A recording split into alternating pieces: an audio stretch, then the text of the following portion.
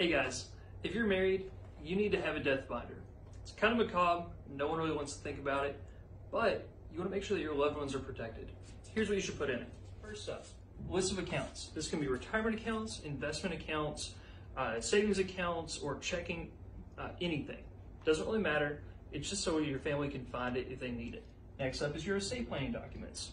Living will, powers of attorney, any estate planning documents like that.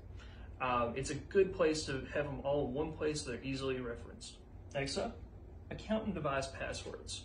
When my dad passed away, it was so hard to get into his computer. Actually, now 3 years later, still haven't done it yet because we have no idea what his password is. So make sure that your family can get into your devices or get into your accounts. Life insurance. If you're going to have life insurance to protect your family, you want to make sure that they can get to it and they know that it exists. If you just have a copy of that policy in the binder, they're going to be well off. Deeds and titles, same thing. During the probate process, you're going to need to have copies of each of those so that you can transfer those documents from your name to your family. If they're easy to find, it makes the process easier on them.